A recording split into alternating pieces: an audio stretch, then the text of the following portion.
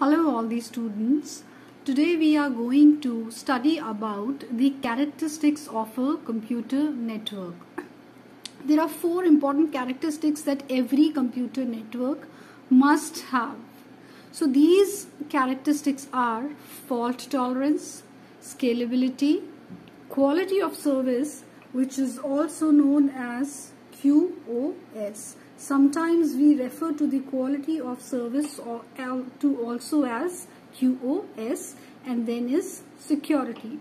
So these are the four most important characteristics that every computer network is said to have or must have. So let's start with the first characteristic, that is the fault tolerance. Now, if I talk about fault tolerance, what does fault tolerance means? What do you mean by fault tolerance when I talk of fault tolerance? It means the ability to continue working. Fault tolerant is the ability to continue working despite failure. So it is the ability to continue working despite failure. Now a computer network can fail due to several reasons. Out of all the several reasons, it may fail due to whichever reason. But in any case, even if the computer network fails, it must continue to provide service. That means the network should ensure that there is no loss of service even if a fault has occurred or even if there is a failure. Now to help you better understand this, I will give you a real life example. For example, imagine that you are going back home from your college, right? And you know very well about the best route to reach your home, and obviously then you prefer taking this regular best route, but unfortunately there is a blockage in that particular route and you cannot take this route further. So what will you do in that situation? Will you not go back to your college? Will you not go back to your college now, or will you find the next available best route to reach to your college? Obviously a wiser decision would be to find the best available route to reach to your college. If the route which you were following till now there is a blockage in that route, so the next best available route that is available, you will find that particular route. That is a wiser thing to do instead of sitting at home. So this is what even a computer network is expected to do. A computer network has various paths to transfer data from the source to destination. If one of the path has failed, then it is the responsibility of the computer network to select the best next available path to send the data. That means the services should never stop whatsoever. This is fault tolerance. Next, we talk about scalability. Now, what is scalability? Scalability is the ability to grow, is the ability to grow based on the need, right? So based on the need, you may need the network to grow. That means you may need more nodes to be added to the network based on the requirement. So what does this particular feature or this particular characteristic scalability mean? Scalability here means the ability to grow based on the needs and still have good performance even after growth, right? You may add more nodes to the network based on your requirement, but that does not mean that the performance of the network would degrade. Even after adding more nodes to the network, the performance should remain same. It should not degrade. Only then the network will be said to be scalable. For example, assume that you have 10 computers added to a particular network, and based upon the requirements, say the organization grows, the size of the organization increases with time, so the network for that organization requires 10 more computers. So that means earlier the organization was having 10 computers or 10 nodes, and now after adding 10 more nodes it has 20 nodes. So again this network should work as like the same even after adding 10 more computers, right? And the best example for this is internet. The internet is a scalable network. Every second a new node is added to the computer. Every second a new node is added to the internet. Still there is no degradation of the performance. Still you get the same performance as you used to get earlier. So a network should be scalable. Then the third quality is the quality of service, or the third characteristic is the quality of service. Now the quality of service, or QoS, what does it mean? What do you mean by the quality of service in a network? It means the ability to set priorities and manage data traffic to reduce data loss and delay. So quality of service in a network means the ability of the network to set priorities first of all, and then manage the data traffic in such a way that it reduces any loss of data. There is no loss of data, and also there is no delay in the transmission of data, right?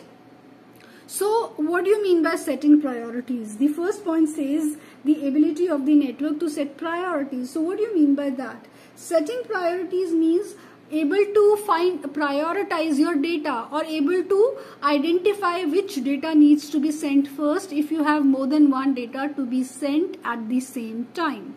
Say for example, between a voice over communication and an email, which data needs to be sent first? Obviously a voice over communication data requires to be sent first, because in case of a voice over data, even a delay of 1 second can cause problem. But in case of an email, even if the email is delayed for 1 or 2 seconds, that wouldn't cause much of a problem. So the network needs to know which is a more important data, or the network needs to prioritize among the data if it is supposed to send if it gets more than one data to be sent. So it must be able to set priorities.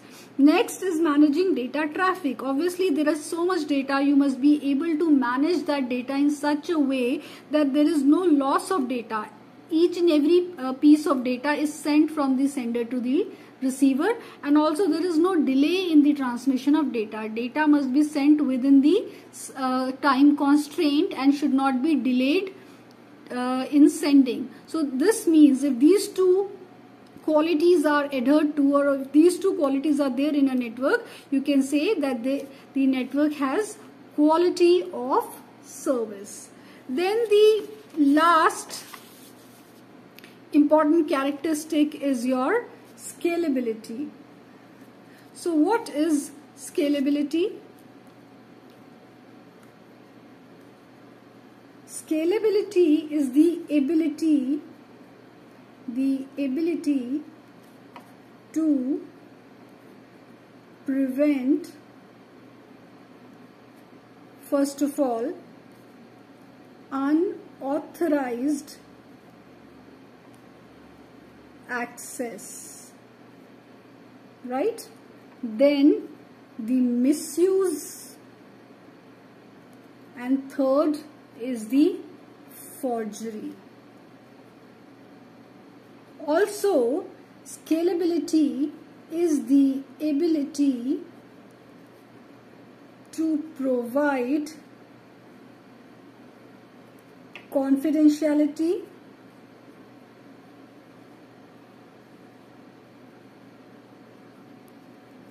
to provide integrity, and to provide availability. Right? So when I talk of security, the last characteristic is security. Scalability we have already seen. Scalability is the ability to grow based upon the needs and still having the same performance. So this last characteristic that we are talking about is security. So what do you mean by security? How can you say that a network is a secure network based on these characteristics? First of all, the network must be able to prevent any kind of unauthorized access, any kind of misuse of the information, and any kind of forgery. Second, it must be able to provide confidentiality, integrity, and availability. So security is to prevent and provide. What should be prevented? Unauthorized access, misuse and forgery. And what should be provided? Confidentiality, integrity, and availability. Okay. For example, suppose someone from his computer is sending some confidential information to Amazon. By confidential information, I mean when you enter the details of your card, right? When you are doing a transaction and you are entering the details of your card. So that is a confidential information, right? Because you don't want that information someone else to know.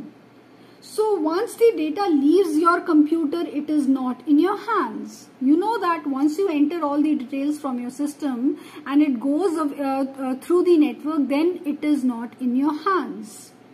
Now, internet has both good people and bad people. And these bad people, the bad people which I am talking about are also known as the attackers, right? So when there are bad people or when there are attackers who try to attack the information, now you assume that our confidential information is flowing through a router, through a particular router. I can call it router 1 or router 2. Let us say this confidential information is flowing through router 1, and an attacker steals this information from router 1. So they get access to your computer. They can misuse all the information they have in your computer. They can involve in some kind of forgery, and obviously they got an unauthorized access by attacking, right? This is unauthorized access, misuse and forgery. That first of all in an unauthorized manner. That means you were not authorized to access that particular information. You did not have a valid username and password. Still somehow you managed to attack the information. You misused it. You did some forgery, right?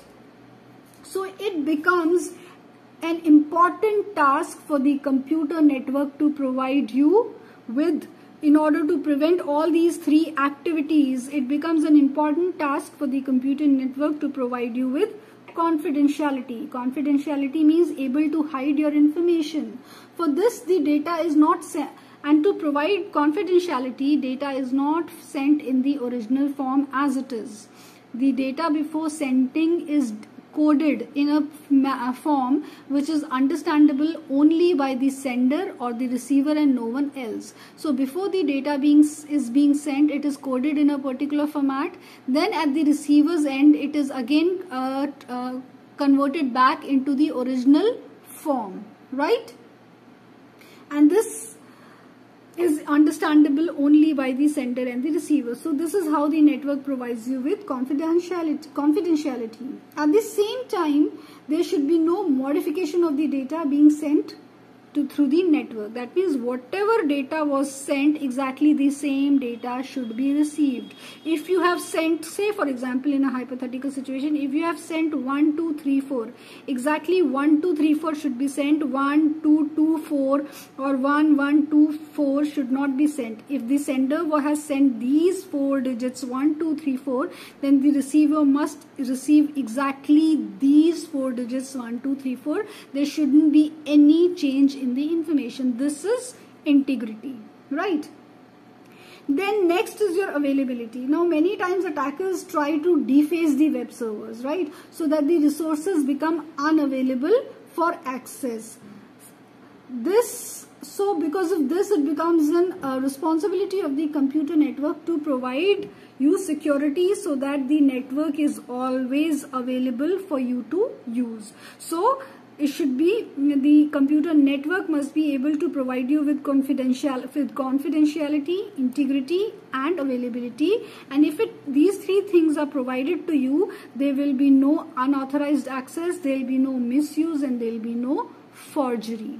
Right? So these were the 4 important characteristics of a computer network which every computer network must have.